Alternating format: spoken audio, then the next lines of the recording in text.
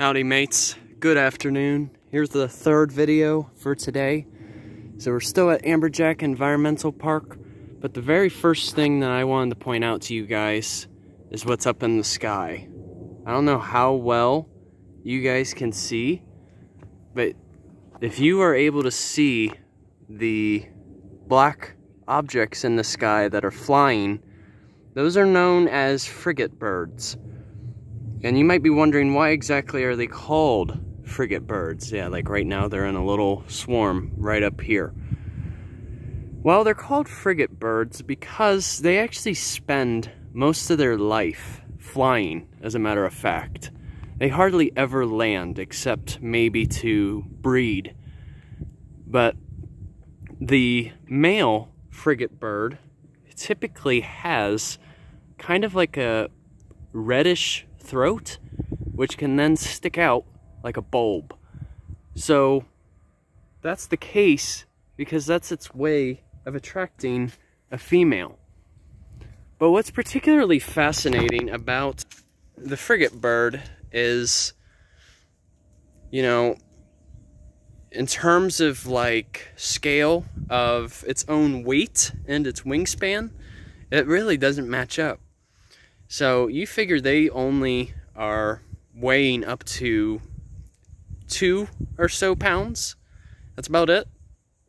And their wingspan can reach as wide as 7 feet long. That's taller than I am.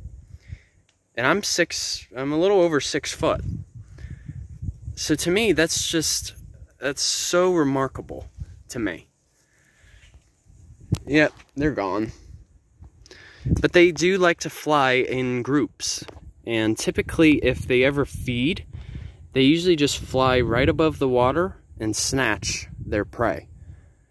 That's about it. They're not like pelicans where they'll land in the water and try to scoop it up.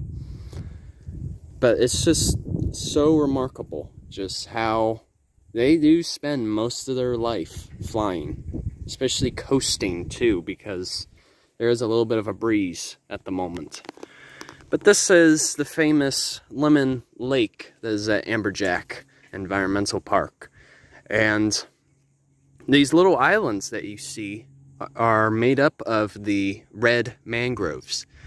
As I've mentioned the other day, red mangroves are well known. Ooh, I saw a monarch butterfly. There it is, yep. My bad, I got sidetracked. Red mangroves are known to make their own islands because of their roots. They like to collect as much sediment as they can, and in doing so, they create their little spots, or islands. But then, actually, right next to me, is the white mangrove. The white mangroves are typically the ones further away from the shore. There's some black mangroves, you can see them just a little bit, like down at the bottom here, where they kind of have the roots, or the pneumatophores, to be fancy, which kind of reminds you of a snorkel. But this is more predominantly white mangrove, and you can actually see they're kind of flowering right now too. Yep. Here we go. Oh yeah. Oh, just saw a dragonfly. But yeah, this is as I was saying, predominantly white mangrove. But there is another particular tree. Well, there is another particular plant that I want to point out to you guys, which we will come up to in just a moment. Okay, I finally approached it. This is the Carolina Willow. And they're technically not really considered to be a type of tree until they grow tall enough. But the Carolina Willow is one of the most common willows found in the southeast part of the United States. And they're even well known in the Everglades, too. So they actually, it's quite fascinating. They actually have a particular use. So the leaves, you could say, they actually produce something called salicin, which is actually a bit similar to salicylic acid. And you may be thinking, like, that sounds dreadful, harmful. Well, not necessarily. Actually, with these leaves, that chemical component that I'm speaking of, salicin, it's actually been used as a means of making aspirin, as a matter of fact. You know, to reduce symptoms such as headaches.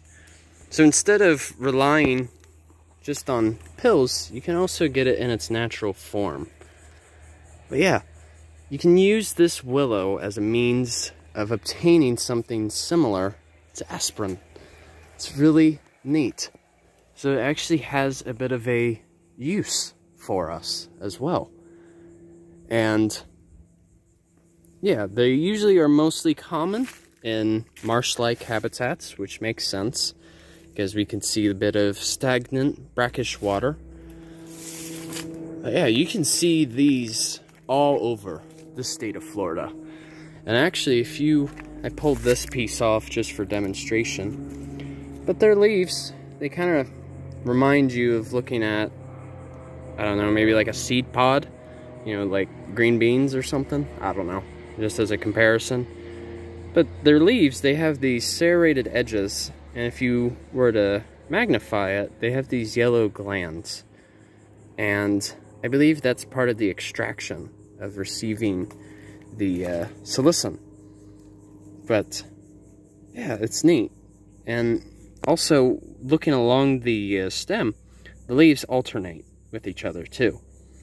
And not only that, yeah, just let that decompose, contribute to new soil. But they will indeed produce these yellowish-like flowers when it reaches around blooming time. So that's also something that helps identify the particular Carolina willow. So alrighty, I think that about wraps up the video. I hope you guys got something out of this. Yeah, like I said, man, I'm just trying to learn what's down here as much as I can and sharing it to all of you. It's been a pleasure. So alright, mates, I hope all of you get to enjoy your Friday going into your weekend, and during our journey is once again outwards. Take care, folks.